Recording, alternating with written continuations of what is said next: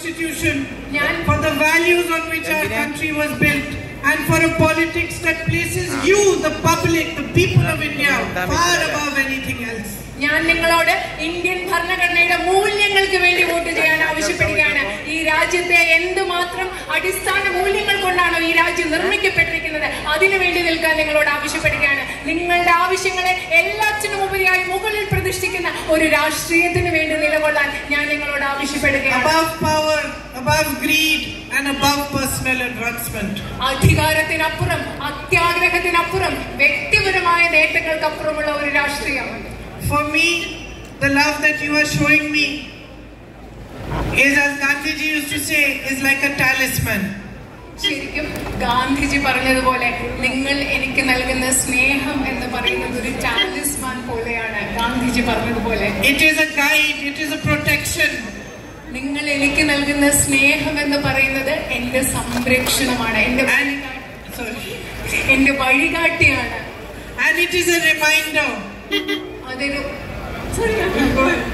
അതൊരു ഓർമ്മപ്പെടുത്തലാണ് of what truly matters and what the truth is. സത്യം എന്താണ്, ഏറ്റവും പ്രധാനപ്പെട്ടത് യഥാർത്ഥത്തിൽ എന്താണ് എന്നുള്ള ഒരു ഓർമ്മപ്പെടുത്തലാണ് നിങ്ങൾ എനിക്ക് നൽകുന്ന സ്നേഹം. Each one of you welcoming in me into your hearts, into your homes, is a huge responsibility for me.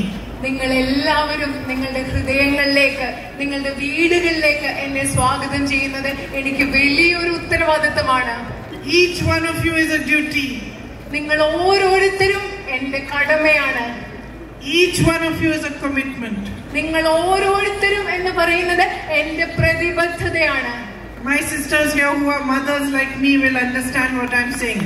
ഇവിടെയുള്ള സഹോദരിമാർ, എന്നെ പോലെ അമ്മമാരായ എന്റെ സഹോദരിമാർക്ക് ഞാൻ പറയുന്നത് എന്താണെന്ന് മനസ്സിലാവും. Because that is how all of us mothers feel about our children. അങ്ങനെയാണ് നമ്മൾ എല്ലാ അമ്മമാർക്കും നമ്മുടെ കുട്ടികളെ കുറിച്ച് അങ്ങനെയാണ് തോന്നുന്നത്. No matter what our difficulties are, what we may be going through, whether we are suffering, but our children come first.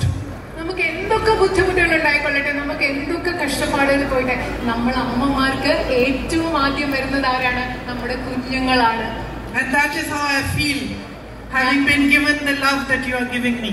നിങ്ങൾ എനിക്ക് ഇത്രയും സ്നേഹം തരുമ്പോൾ ഈ അമ്മമാർക്ക് തോന്നുന്നത് പോലെയാണ് എനിക്കും തോന്നുന്നത്.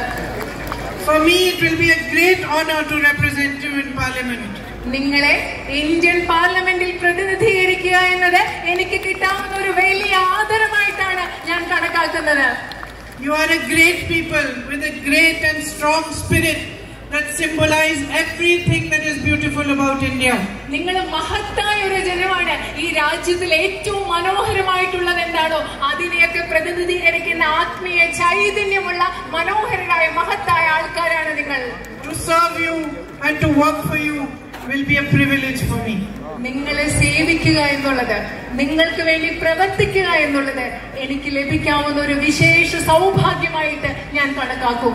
And I want to tell you that all the works that my brother has started, I will carry them on with as much dedication and commitment.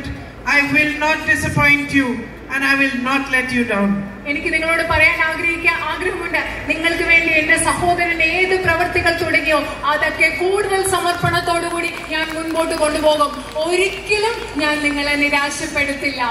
Thank you very much for all the love you have given me. നിങ്ങൾ എനിക്ക് നൽകിയ സ്നേഹത്തിന് ഒരുപാട് നന്ദി. And thank you for waiting here for me in the sun and in the heat.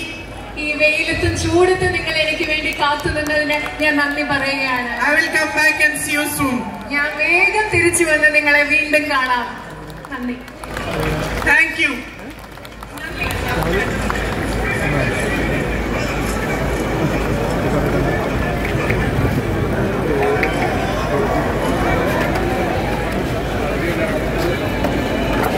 പതുക്കെ പോകുന്നു.